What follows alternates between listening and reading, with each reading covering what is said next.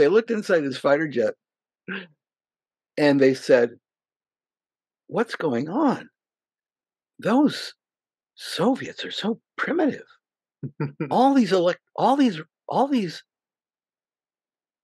avionics, all these radio systems, they're all using vacuum tubes from the 1950s." Wow. Now, number one, a fighter jet, one of the things that's really difficult in a fighter jet is cooling that cockpit. Mm-hmm. Because vacuum tubes are not going to help. It's a little oven in there, okay? Yeah. Well, with a lot of really high vacuum technology, that's going to be an oven, okay? That's going to be uncomfortable. Exactly. Well, the engineers finally figured out that, wait a minute, vacuum tubes are naturally immune to nuclear electromagnetic pulse. Hello and welcome to Shared.Care's What is Manly radio show and podcast. Men feel more lonely, lost, and not useful in society than ever in history. Males are not attaching to school, work, or women. What it means to be a man appears lost. Is there a framework for being manly that we can unearth?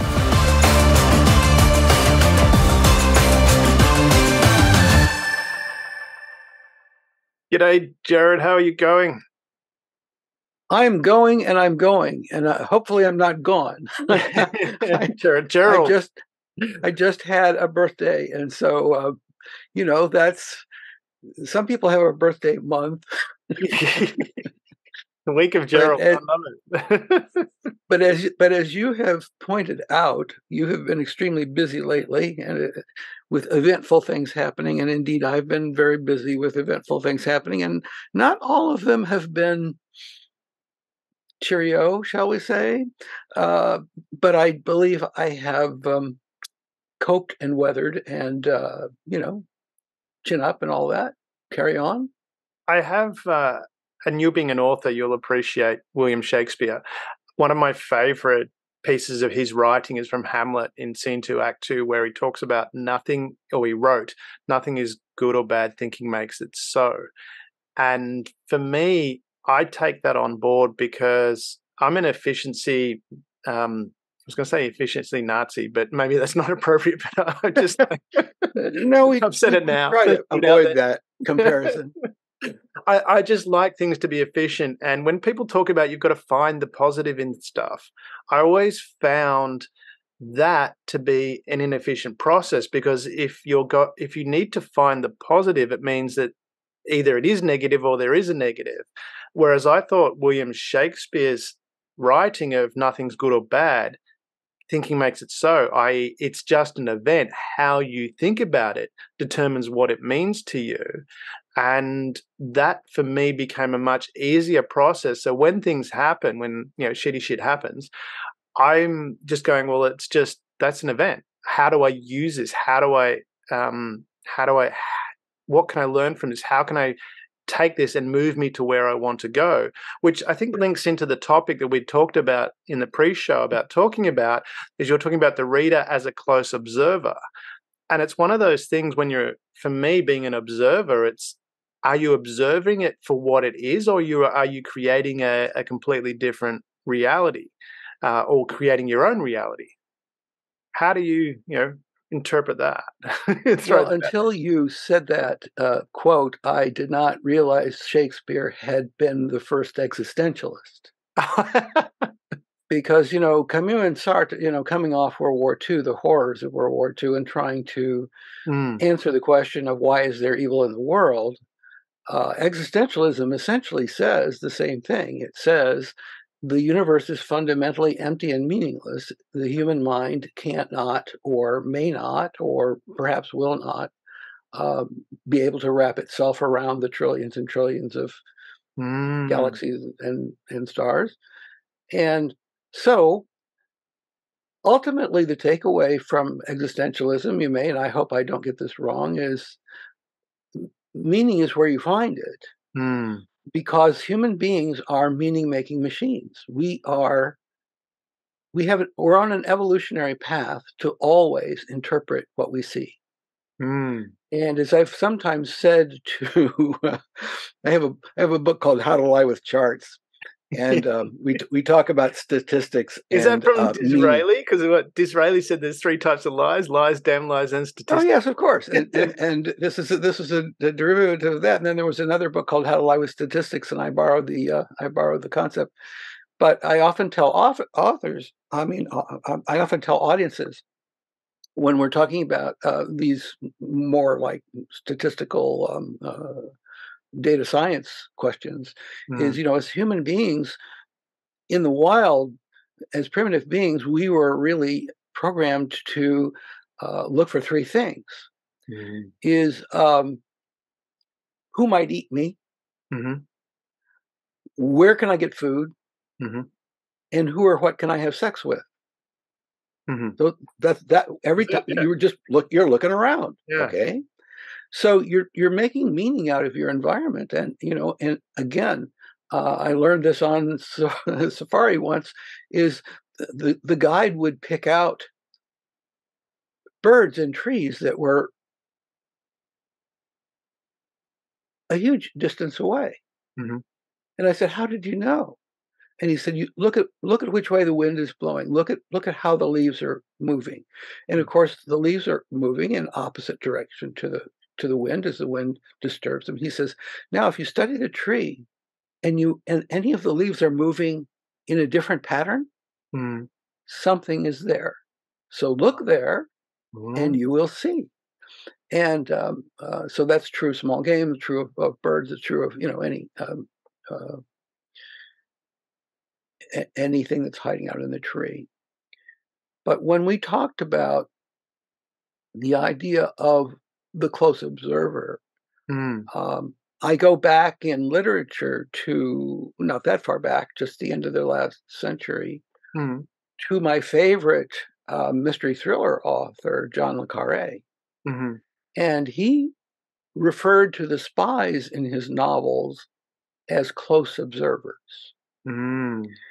And his very modest main character, George Smiley, was trained in his spycraft to memorize literally everything he saw. And he didn't necessarily ascribe meaning to it right away. He simply cataloged. So it was said of Smiley that in walking home to his flat in Chelsea, he could, when he got home, he could tell you the license numbers of all the cars he'd passed. Wow. Now, what use is that? But in a le Carre novel, you learn that if you don't pay close attention, for example, if he describes the items on a desktop. Now, this is something that a spy would do on entering a room. If you see any of the detective series, I actually just binge watched Longmire, which came out years ago. But I mean, the sheriff in Longmire is a close observer. He sees things, and so yes, he and his investigators, they would go in, they would look on the desk, they would look in the drawers, they would look at the bedside table. They're looking for whatever they can find that may give them a clue as to the identity of the person there, the pictures of their relatives, the pictures of the relatives that are there and aren't there. Are they smiling in those pictures? Yeah. And so they could gain an awful lot of insight. And I think the thing that really hit home for me about le Carre, for myself as a reader, and what made me such a huge fan, was that I began to realize that as a reader, you could say, okay, he's training me how to be a spy. He's training me how to be. I want to be George Smiley. He's not an attractive man, but he gets stuff done. Okay. Well, he, the he different ways, different He prevails. person His attractive. genius inspires Look at the respect. opposite Okay, sex. so I want to be George Smiley, Yeah. but in training me how to be a spy, in training me what's involved in being a close observer, which has to do with number one, the motivation of curiosity. We have to be curious all the time in order to learn. Or if we're not curious, we're not going to bother to absorb any detail. Okay. Yes, correct. So number one, you have to be curious. But number two, as a close observer, you're not only observing and recording items, you're also cataloging them. You know, this was a personal item. This was an intimate item. This was an article of clothing. Well, why are all these Hawaiian shirts hanging in this closet when it's like below zero outside? I mean, these kinds of things. And I began to realize that in training me to be a spy and a close observer, he's training me how to read. He's training me how to think. Yeah. So the idea, and that's the other thing that you take away from a John le Carre book, was so well crafted as a mystery thriller, is it's a quest for meaning and a quest for truth, as we were talking about. It's not necessarily a quest for gold, nor is it a quest for power or domination, although in George Smiley's world, information does confer power, because if I can, you know, that was the Cold War, the information war. Can we find out more? Can we learn more about them than they can learn about us secretively? Okay, that will give us the strategic advantage. That will give us the X number of seconds more warning in case, you know, well, there was fire all rains that. from the heavens. I was watching documentary on the Concorde and the Russian equivalent, and it was amazing how much was actually stolen to create the Russian plane. It was, and they talk about the F-135 and the new Chinese aircraft. Yeah. So I mean, and that was a problematic aircraft. So good luck stealing it. well, that's what they say. China's taken a lot of technology from Russia, which is probably not. Well, here, you know, Damien, as usual, you'll get me off on an entertaining sidetrack. Is I once wrote a fair number of technical articles in the aerospace community, and they had to do often with defense. And the following that I will tell you is public information. But at the time, and this was some time ago, American technology was developing various types of electrical circuits and electrical junctions, and especially fiber optic ones, that could withstand the first nuclear electromagnetic pulse from a conflict. Okay. And so it was a doctrine of strategy that the first thing you do is you explode something above the atmosphere and rain radiation down on the earth that disables electrical systems. Yeah. And so making even our traffic lights resistant was an exercise. Around that time, a Soviet MiG fighter was captured, and it was taken to Japan, to one of the bases in Japan, where it was very carefully inspected and taken apart. Yes. And one of the things that was the Chinese balloon that they yes, and they were gathering anything that comes out of the sky, we better inspect. But they looked inside his fighter jet, and they said, "What's going on? Those Soviets are so primitive. all the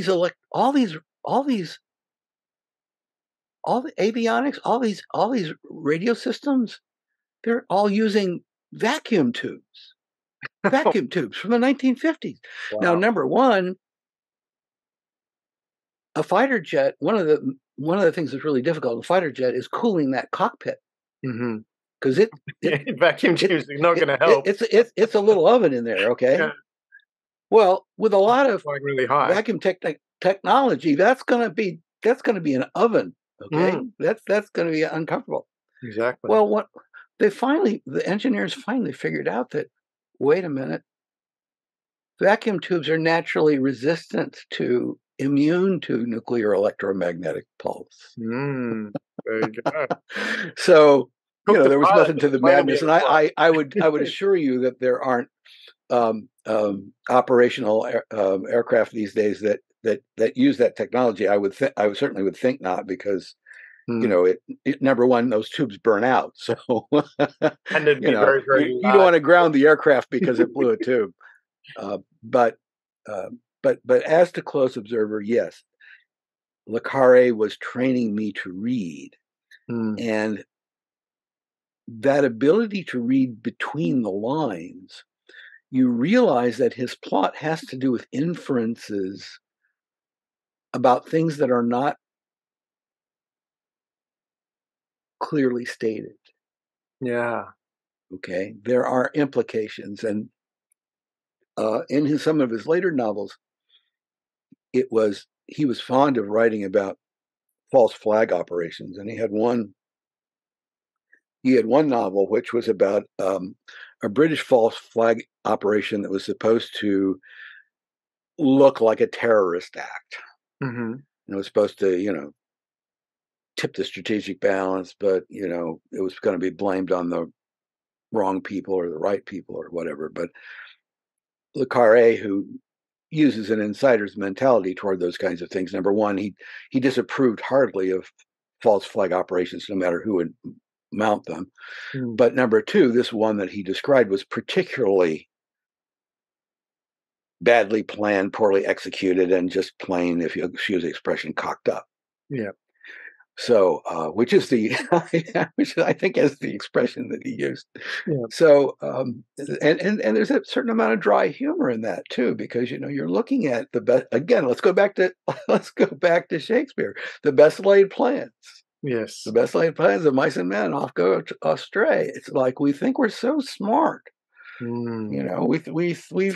think that we've got the upper hand. We think that we've got the inside track. We think we've got the secret information, and that overconfidence, we can trip on our own But that's where you talk about that shoelaces. close observer, that confidence. I was watching a number of videos recently on stupidity, and they were talking about how the person that's generally, I can use the word uneducated, but that's not the term that they use, but someone that becomes so confident in their belief in themselves, then they start to do stupid things because it becomes a self-fulfilling, prophecy, and they believe their own rhetoric as opposed to observing what's going on. I mean, Putin's invasion of Ukraine recently, I mean, you could put that under that category because he was so confident that everyone was just going to roll over and the West would just ignore it, and he would be successful in 3 days. Well, what, we're 560 days in.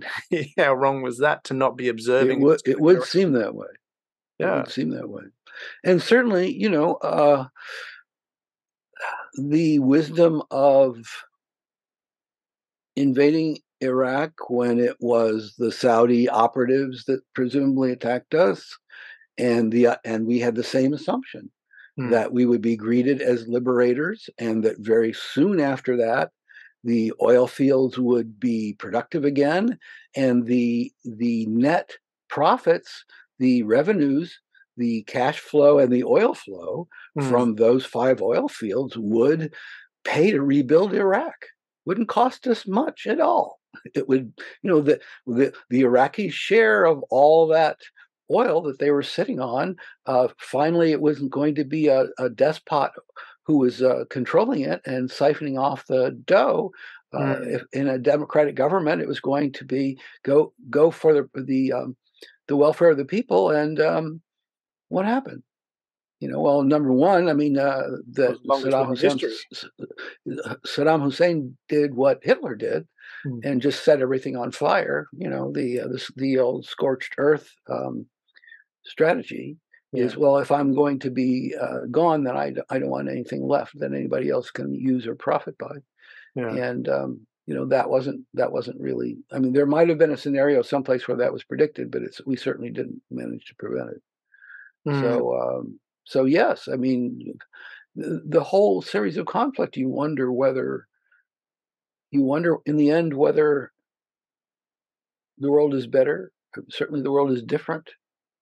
I mean, we've just gone through what you might call germ warfare with COVID, and the world is a fundamentally different place.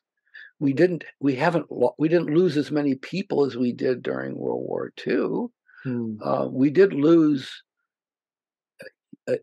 millions, but in terms of the disruption of the economy, but also, I mean, look at how we're speaking here. We're speaking we're speaking on virtual video conferencing method, and this was, shall we call it, a reluctant tool of businesses? Well, I would imagine you and I probably COVID. wouldn't be friends if it wasn't, well, it'd be more difficult because we wouldn't,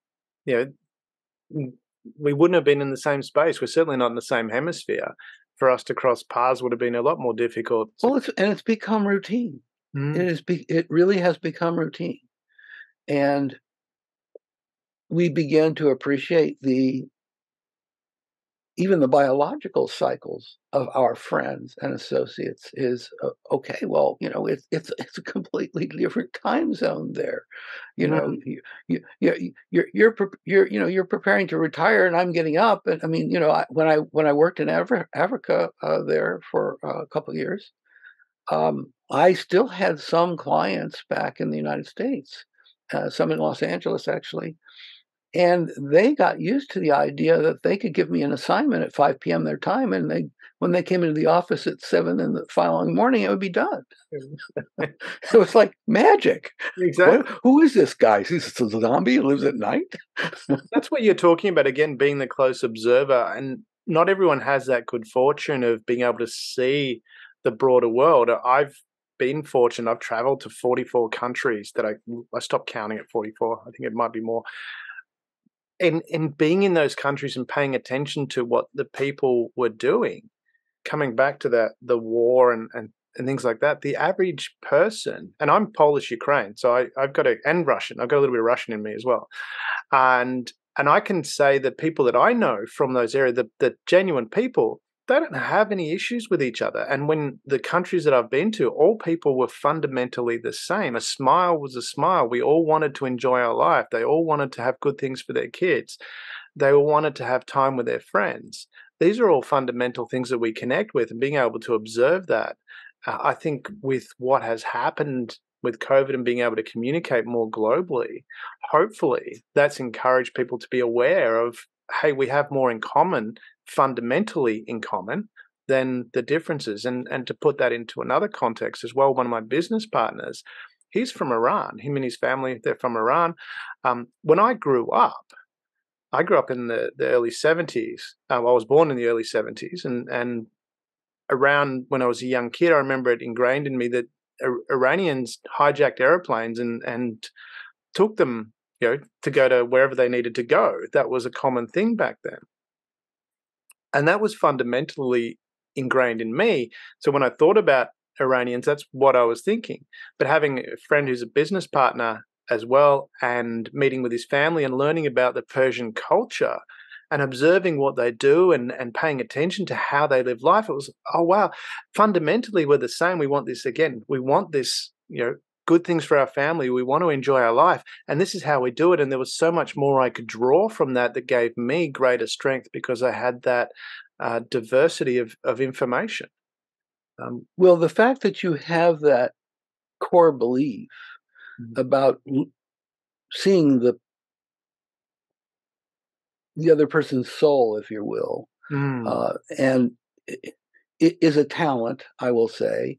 And again, it requires a certain amount of close observation because it may turn out to be that the quietest person in the room is in some ways the most powerful.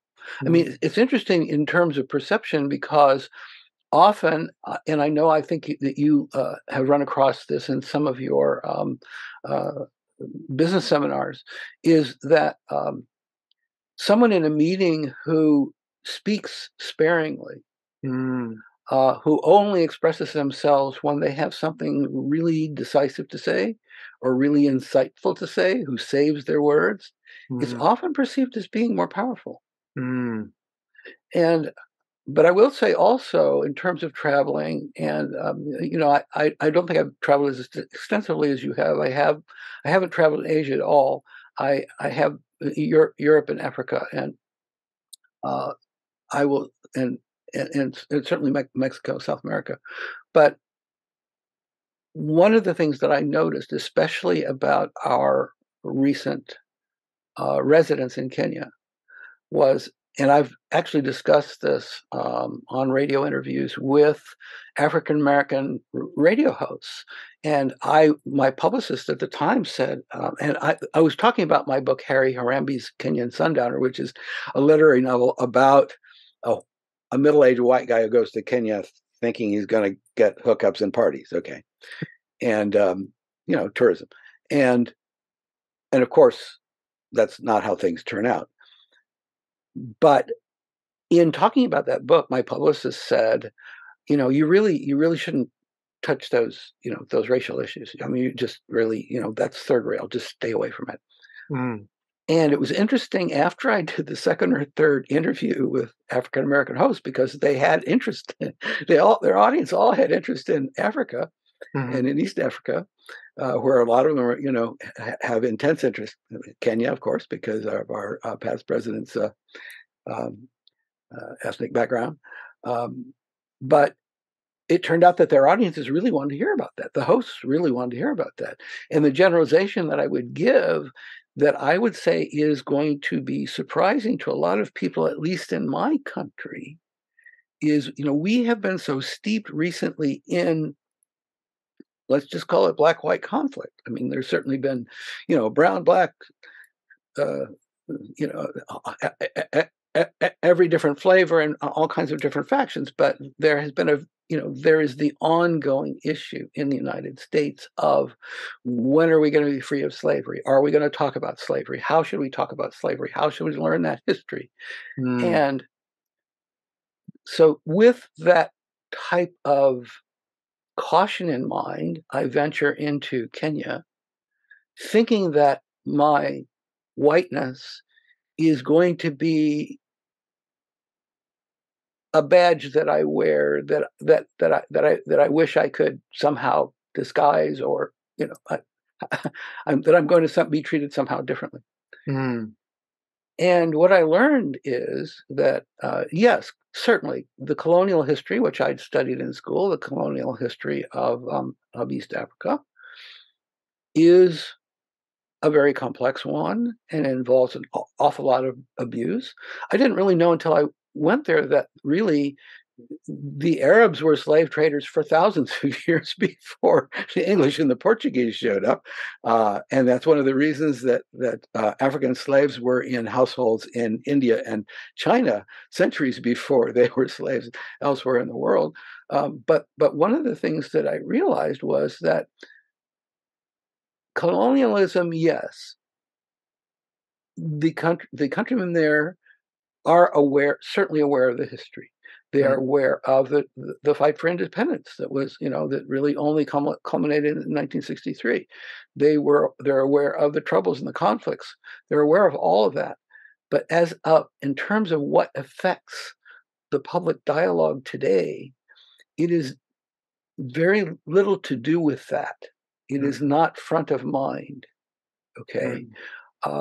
What affects the dialogue today is there are, and historians will give you different reasons for this. Some people say academics did it. Some people say the British Empire did it. But there are 43 different tribes in Kenya. Actually, there are now 44, because the Indian Asians are considered to be the 44th tribe, the ones that were born in Kenya. So the 44 different tribes are, again, to be politically correct, if you will, the academics will tell us, call them ethnic societies. Well, somebody should get the news out to the taxi drivers who drive me around, because they'll say, well, do you want to know what tribe I am? So, I mean, they will use the word. But what I want to get to is just the very simple point that the rivalry there, the racism there between those ethnic societies in Kenya is at the front of their minds every day. Because since independence, many of the resources, as happened in Russia, of course, after the dissolution of the Soviet Union, the resources got divided up, didn't they? Yeah. Among people who became oligarchs, mobsters, the mafiosi of. I mean, there had been a mob, but there was never the concentration of wealth that there has been since. And in 1963, when Kenya really was formally let go from the British Empire, 3 Kenyan families came to the fore in the power struggles. Okay, and those 3 families have not only ruled Kenyan politics ever since, they own most of the land and most of the assets. The power company, the access to water resources. There's the white sands of the beach along the Indian Ocean were all ceded by the Sultan of Zanzibar directly to the current ruling family of Kenya at the time, and those families still own most of the luxury resorts that are along those beaches. So I mean, that inequity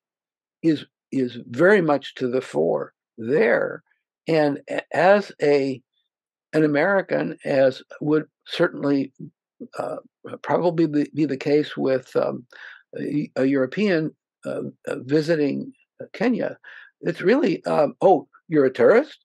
Well, I presume you want to spend money. Yeah.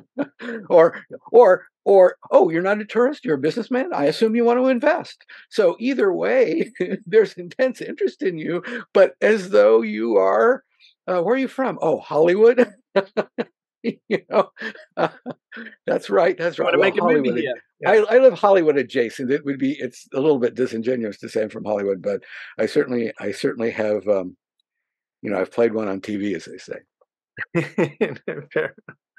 That what you were talking about before with that power of the silence, power of, and I do this program in my corporate world uh, called Negotiation Magic, and one of the key sources of power in negotiation is silence, being quiet, and having patience. And I remember reading a biography about Clint Eastwood, and talked about how he, as an actor, whereas most actors would get script and they would try and buff it out and make it more so they had more screen time. He did the opposite. He'd take, he might have a paragraph of script and he'd try and reduce that to a sentence, or a sentence, and he'd reduce it to a couple of words. And that created so many more powerful performances, was how this was written. And I'm a big fan of Clint Eastwood movies all the way through, but grew up with them. And certainly, some of his ones that weren't box office, that were probably box office flops. The Beguiled, going back, one of his first movies, there was a lot of work that was put into the story and telling the story. And I'm coming back to that as to how do we develop that patience. As to, I know from my experience, I've had where you do something and you want it to happen immediately, but it's happening. You just need the patience to allow that to flow through. So you've said your piece and sit back and allow it to happen. I remember seeing that it was another movie where I think it was a Die Hard movie, where they'd put the code in and the bug into the computer to do whatever it was going to do, and everyone's freaking out, nothing's happening, but the leader was just going, just wait, Yes. Then all of a sudden it took hold. The fuse. That's called the fuse. Yeah. So William Goldman, the screenwriter, actually wrote specifically about what you mentioned, about the idea that the star in a movie, and this was advice to screenwriters, the star in the movie, and he said, even the bigger the star in the movie, the fewer lines they want to have. And the way that he expressed it was that often very often, perhaps in every movie, you can label it this way, but the star, especially if they are the leader of some heist or adventure or quest or whatever, the star has a sidekick, going back to the Western term, but that sidekick is often termed in the trade an opponent ally, which means sometimes they agree with them, sometimes they disagree with them, but the opposition of the hero and the opponent ally does create a certain amount of not only dramatic tension but interest. And so Goldman was saying, no star wants to give exposition. Okay, you've got a heist movie. Okay, Steve McQueen is going to lead the heist, and he's got the meeting the night before. It's like, and so the opponent out. So McQueen turns to the opponent ally and says, "Have you got this?" Okay, that's the line. You got this? And for the next 2 minutes, the other guy takes us over to the whiteboard and says, "Okay, well, we're going to go in from here, and then the truck's going to meet us over here. We're going to plant the charges over here. Now, this behind the safe over here." The star doesn't want to, number one, memorize this, but number two, is going to be seen as a weak character if he's got to explain or justify to anybody, because the next line McQueen has is, "Good, let's do it." Yeah. You explain or justify, I think, answers that, because if you're a person of authority, you don't have to explain or justify. I'm watching, rewatching. I'm a bit of a Star Trek nerd. Rewatching Star Trek Voyager, and I love the character Captain Janeway, played by Kate Mulgrew. And there's a number of times within there where she'll often listen and talking about observing, so she'll be listening, and then there's a point where the line is crossed. She goes, "Okay, I've made a decision. This is what we're doing," and it's as simple as that. We're doing this, and there's no more discussion about it. But she has that authority, as you said. It's no need to justify it anymore. She doesn't have to explain it. She just says, "This is what we're doing." I do this with my son all the time. You know, we were saying, and I think from a young age, it was never, but why? It was because I said so, and that was it. That was no justification. Thank you, General Eisenhower. Yes, of course. But I mean, it wasn't this.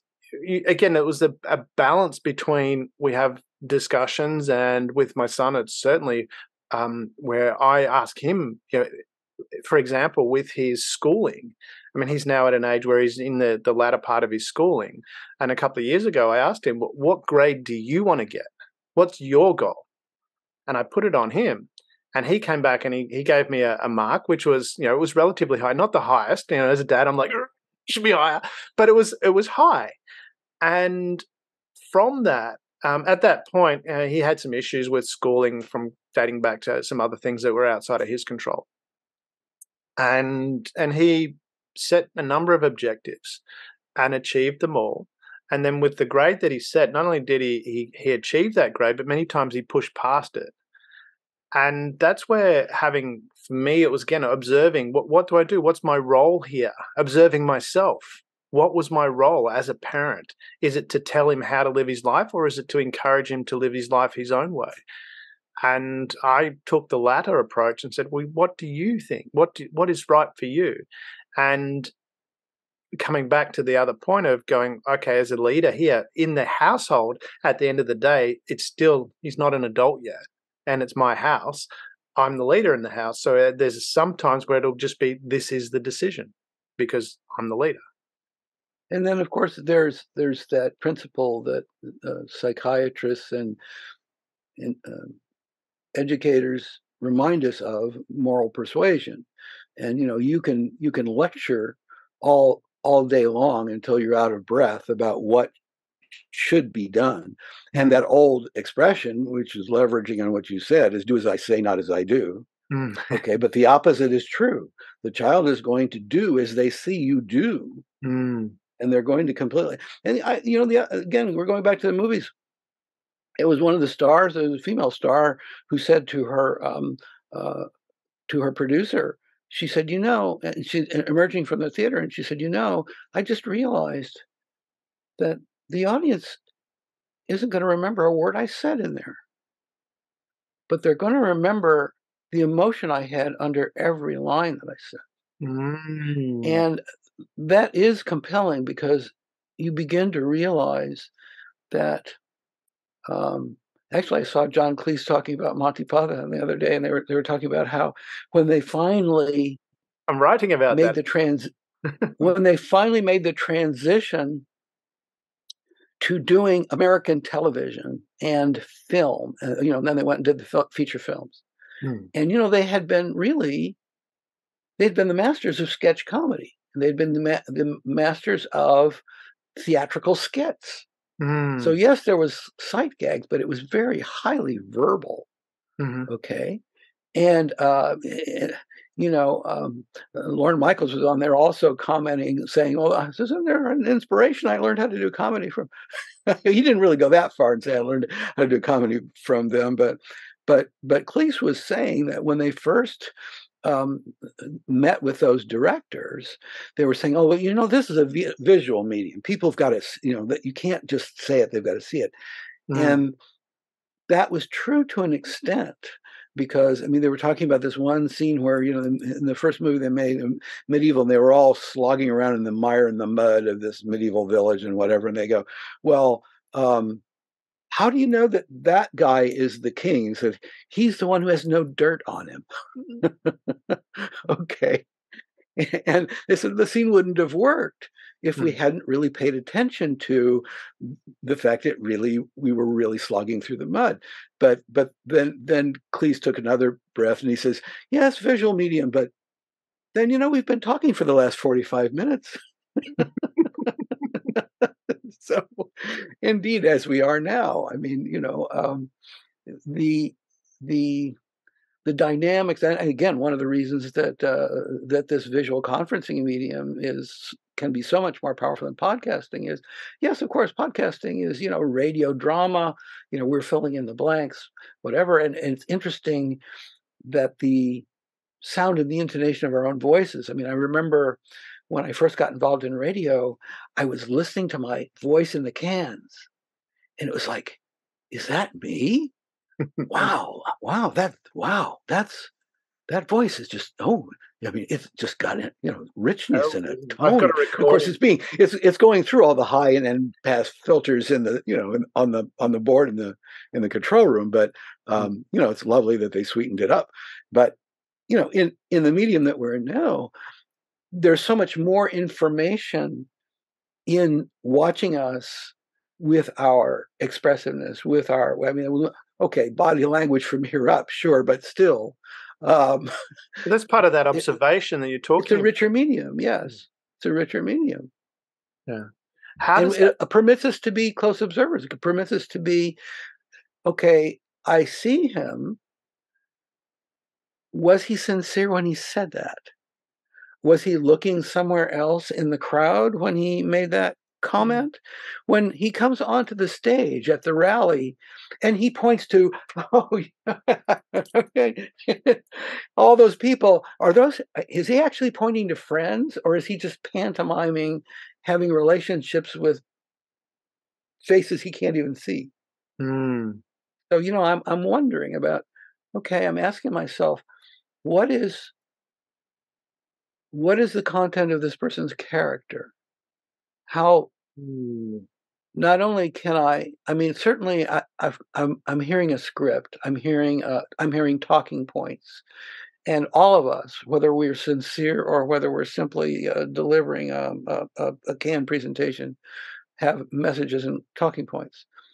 But in terms of expressing ourselves and having, shall we say, heart behind our words, I think people do pick up on that. Now, about an actor, when we're talking about Hollywood, it may have been the last. I don't know whether we talked last time about Joaquin Phoenix or not, but I was talking about him and the Joker, about the fact that a method actor, particularly method actors and people in law enforcement, both understand that anybody's capable of anything. Yes. Because to Yeah. be the Joker, Joaquin had to delve into himself and find some part of himself that was capable, even for a moment, even for, now, is he going to live in the character through the whole shoot of 6-10 weeks? I don't know. But because some actors do presumably stay in character for the whole time. I don't know whether that's true. I doubt that they would be in character to their children if they saw them in the evening. I don't really know. But in the case of Joaquin Phoenix, he's a vegan, he's a pacifist, he's an activist, wildlife activist. So he's not that character at all in his outward persona. Yeah. And yet, I'm sure if you were to meet him and he were to talk to you about the menu in his diet, he would be able to speak to you with equal sincerity about why he eats the things that he eats. Yes. Well, this is good for me. That's harmful for this particular ecosystem. This is endangering the species. This is harming that dear creature. Whatever those, and it's not just one reason. Yeah. That's a multifaceted reason. It's like it isn't binary, and that's another thing I think that we learn from being close observers of the media, say, when we're taking in information, is so often choices are presented to us as binary. We're this party or that party. We're for or against. Yeah. And one of the things you and I have discussed is that the richness of communication, the richness of storytelling, and also the richness of argument, if you will, in the legal sense, is debate, is the nuances of either side. And when there was that famous exchange between Kellyanne Conway and the interviewer, and she used that term. It maybe had been used before, but it was alternative facts. And she was derided for that, and deserved to have been, I suppose. But if you insert a couple of words to make that a longer phrase, alternative sets of facts. There are no alternative facts. That person either suffered a bullet or the bullet went past them. Yes, that's a fact. The investigators are going to find that out, and whether that bullet was fatal or not. But alternative sets of facts as to whether that person was holding a gun in their hand when they were shot, for example. If that is left out of the news story, you have an alternative set of facts. Yeah. And when I was telling you about trying to imagine myself being a stroke victim for one of my novels, as an old fellow trying to put together pieces of a fragmented memory, I began to realize, even though I do experience it, I don't experience it with the severity that he did. I realized that looking back on memories, I'm not sure whether I was the cause or the effect. I'm not sure whether the thing that happened that I'm remembering happened first, or it happened whether it happened before or after some other event that might have been triggering. Okay, so if I got punched in the nose, again, had I thrown a sucker punch to the other person first? If I said something hurtful to one of my parents, and certainly I've had those memories because neither one of them with me anymore, and sometimes I look back on things that I wish could have been different. And I remember specifically saying, something hurtful to my father. I remember very specifically some hurtful things he said to me, but not in that instance. But then again, what was I going through at the time? I mean, I don't want to absolve myself and say, oh, that wasn't a mean thing to say at all, because it was a mean thing to say. I was going for the jugular. I was being nasty. It was hurtful, and I have no doubt that it was. Yeah. But then again, what was transpiring in my life that, if I was telling this to a therapist, they might say, well, don't you realize that you're going through fill in the blank? Or, and in fact, and I had expressed this before, that often looking back, the experiences that they say, oh, well, look back on your happy memories. Well, I know I've had a lot of happy memories because I've been happy a lot of my life. And, for periods where I think I wasn't depressed or down. I'm But taking then you again, for that. How did you do that? well, but what I will say is that the memories that I have that are most vivid are when I screwed up, when I did something sinful, if you will, something when I was real mistake or transgression. And this one psychologist expressed to me, she said, well, maybe that also is a survival thing as a human species. Maybe you're remembering the things that you needed to learn from. Oh, And that's interesting.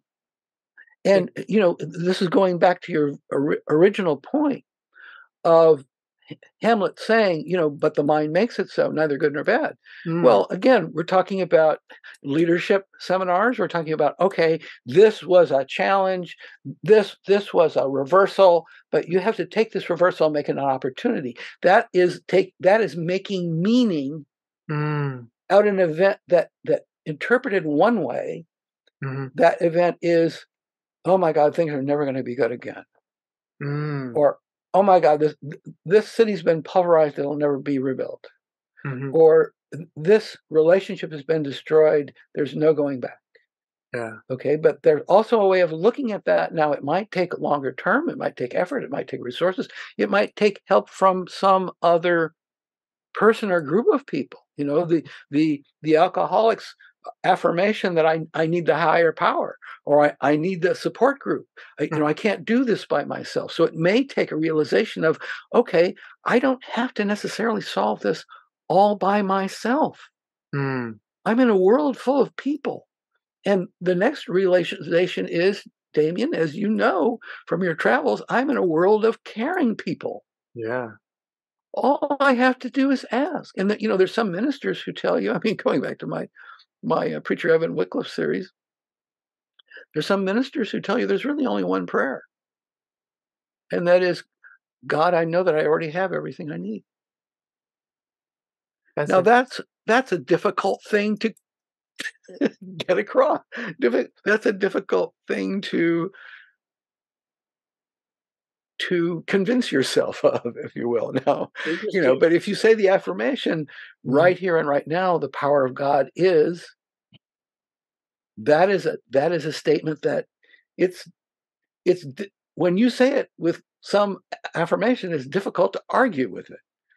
Okay, if you believe that it exists, it always exists. It is never not powerful, and it's here and right now. What are you going to do with it? We were laughing. My son and I were laughing when we were watching the June movie that was out recently, well, a little while ago now. But and in that, the father and son were talking, and it was whether the son was going to take over the father's role as the king of whatever it was, the space region. And the father said to the son, he said, "It doesn't matter. You choose what's right for you." I'm paraphrasing. You choose what's right for you because you're already everything you need to be. You're my son. And that's it. That's all you need to be from my perspective. And we laugh because I've been saying that to my son for a while as well. And it's interesting where, you mentioned about that is to know that you are enough just because you are. That's pretty profound. And well, wasn't it Shakespeare also who said that we are fearfully and wonderfully made? When you just look at the evidence of science, and okay, they're not trying to convince you of your inherent worth. But when you begin to realize, you look at the results of the Webb telescope and whatever, that we're the results of 14 billion years of stellar evolution, and numerous star systems had to exist and for millions of years and then be destroyed to cook up enough heavy elements to exist in our bodies today. The heavy elements in our when a protostar, when a new star lives and explodes, it only produces the first few elements in the periodic table. It has not been cooking long enough to come up with lead or iron, okay, which is the core of our Earth, iron. Yes. So iron wasn't in the Big Blast, I guarantee you. I mean, if that's indeed how the universe got made, it was hydrogen that then it was particles that coalesced into hydrogen that then probably some length of time later became helium, and the rest transpired, and then finally all that gas collapsed into a star and started to cook. And so then those elements became heavier elements in the core of that star until it exhausted its nuclear fuel, and it just went, I give up, boom. Yeah. So and then forming the dust that became planets. So again, our bodies are that. I mean, how can you not respect that we're made of that material? And it's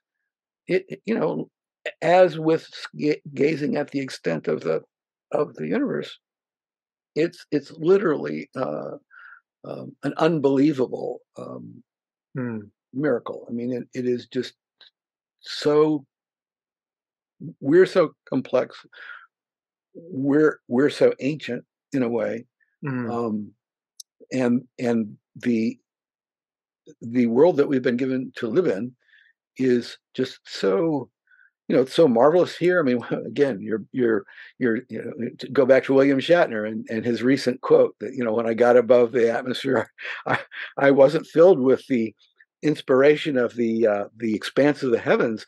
I was humbled, and I was touched, and I began to cry at how marvelous the earth is, and how precious and fragile it is. And that's how he came back. I mean, every one of the astronauts that have been have been up there, they all come back transformed. They all now they all say different things. There was I don't recall his name off. Edgar.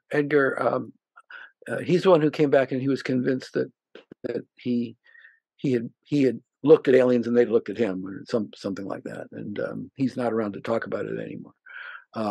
He had a old age. I don't want to say he was done away with. Don't let the conspiracy out. Yeah, another conspiracy theory. They shot everybody that saw the craft. Funny when people think that the government's creating conspiracies. I mean, most times the government can't organize most things, let alone. Now, Damien, this is, again, let's come back to Le Carré, because this is another thing that he teaches you. Yeah.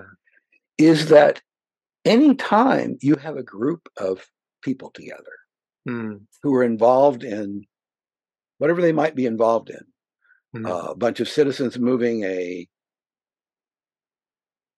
tree stump from down the block that's impeding traffic, or a bunch of spies that are trying to put together a false flag operation, whatever, or a political party.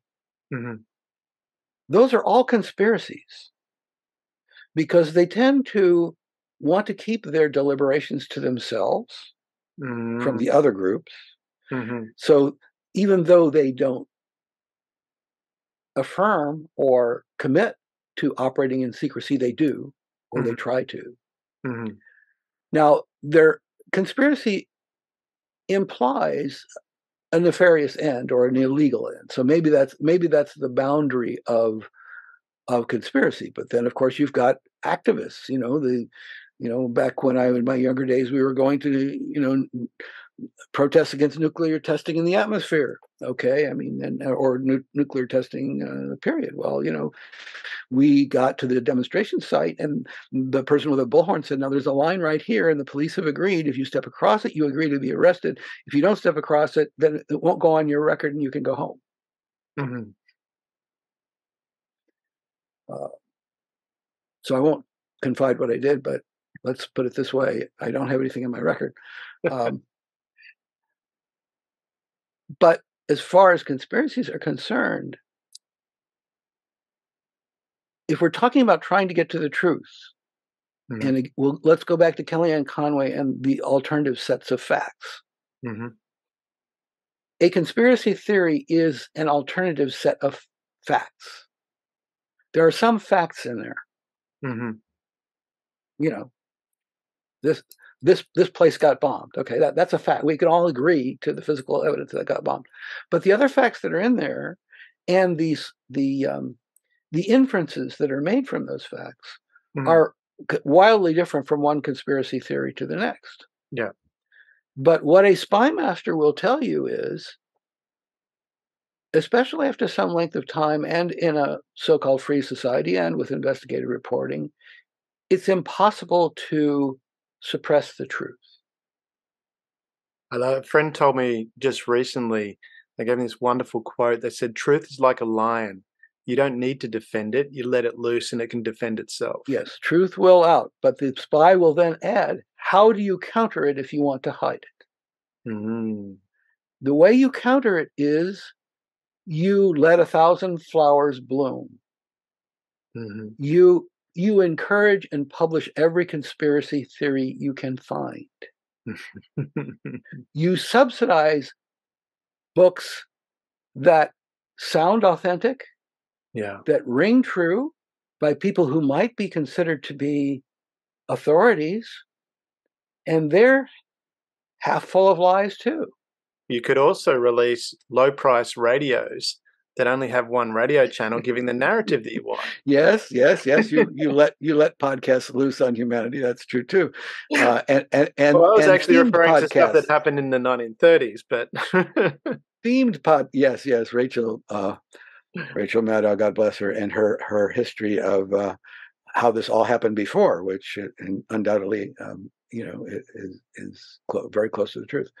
But the idea being that you confuse the minds of people with, especially if you've got conspiracy theories and movies or books that are based on those, and they include some extremely bizarre elements.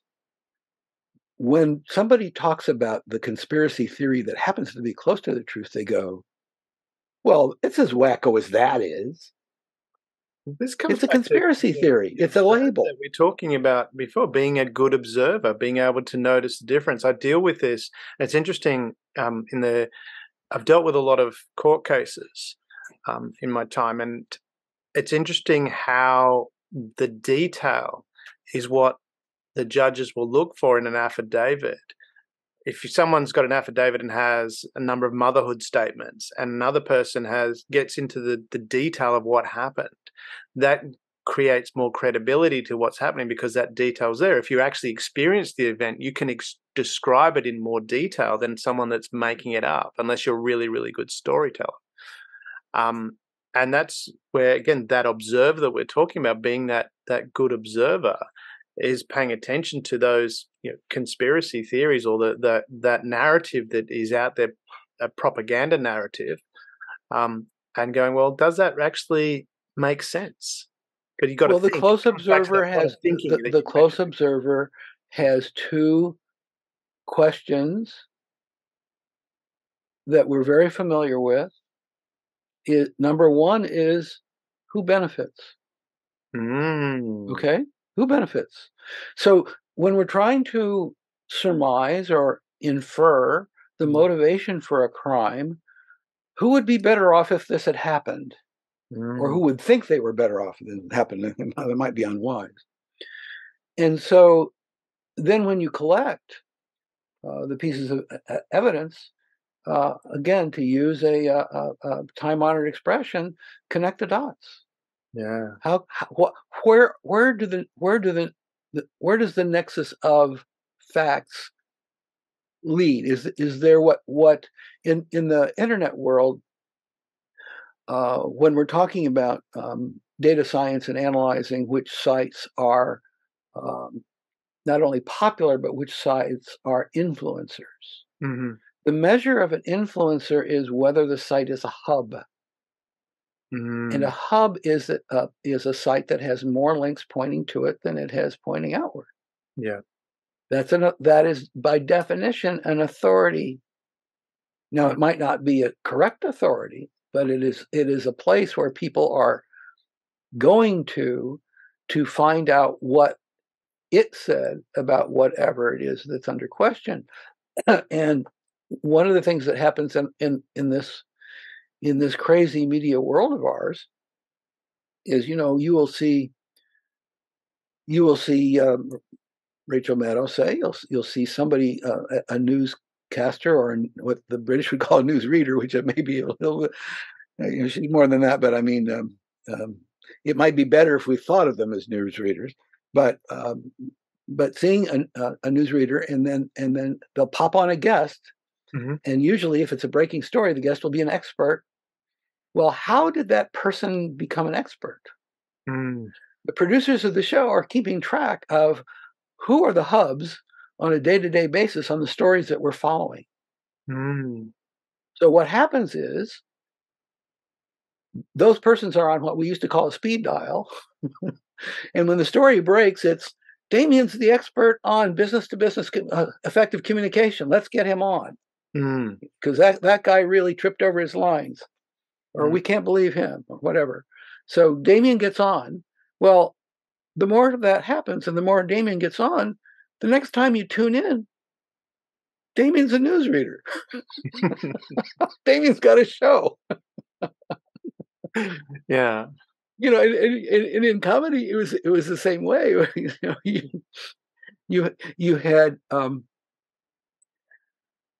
had the comedy show, and then the correspondents, or the bit players, or the people who gave the news for the report from the field.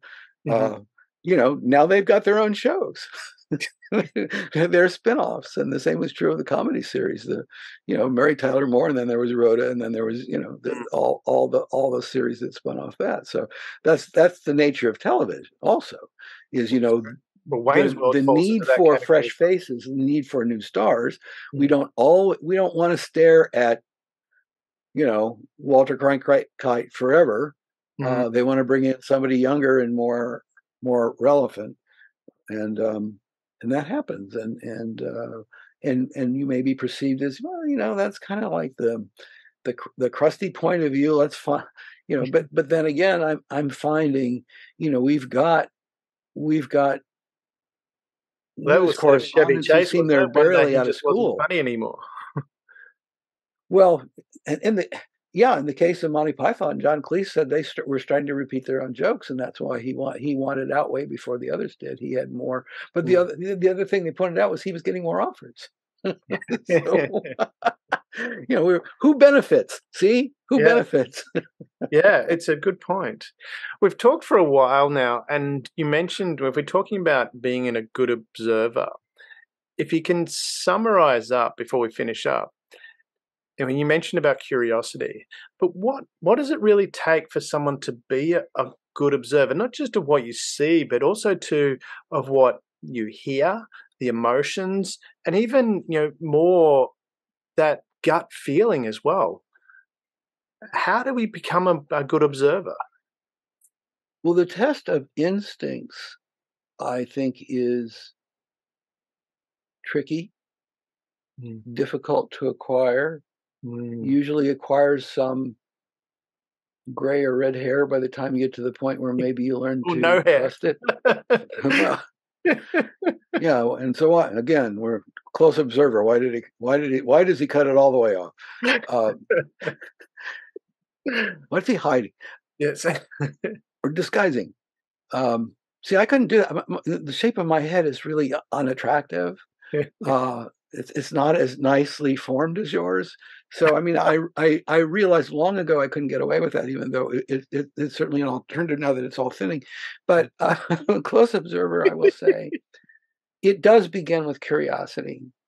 And Brian Grazer, the Hollywood producer, wrote an entire book about this, and he was talking about his own career as a producer. He's Ron Howard's producing partner, and incredibly successful. Background as a lawyer, but when he was working as a young man in Hollywood, he said, one of my early jobs for the studios is I would run scripts around town. This was back when they were 3-hole punch with brads in them and a cardboard cover. And he said, if I had to take a script to like a producer's house or a studio executive's house or a director's house or a star's house, I would ask to come in, because I would always say something like the script had to be delivered personally. Well, nobody would question. The servants might have, or the assistants, to be a little bit kinder, may have been told, "I'm not seeing anybody today." Mm-hmm. Okay, which will be the standing order probably.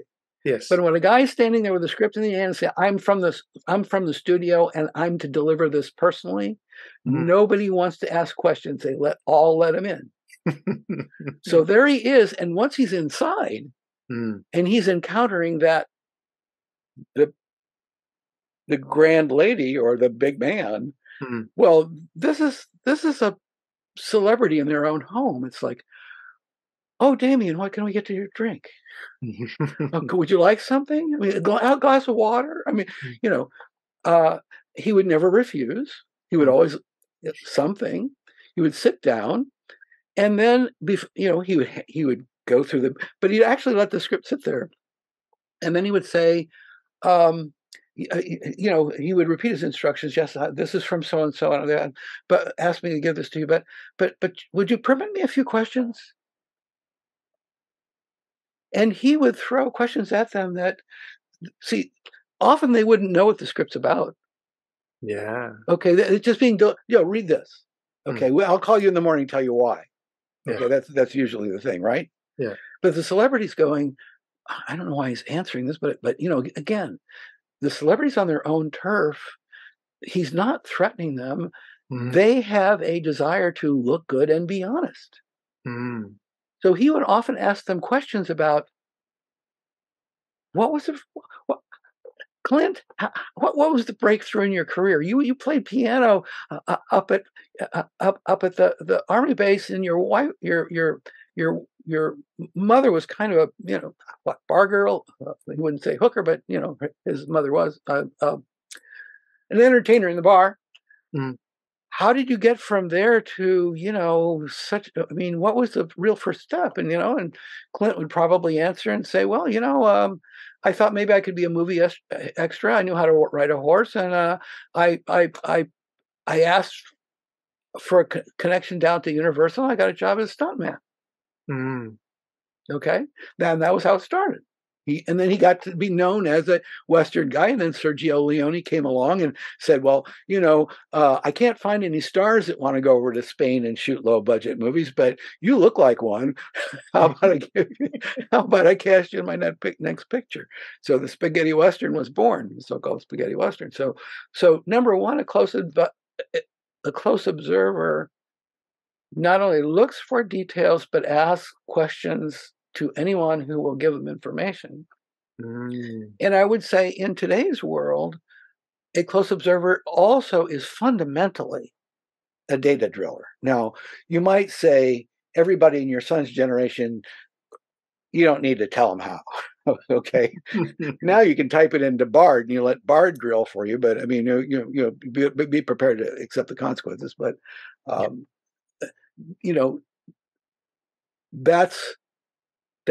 those powers of investigation in our educational system.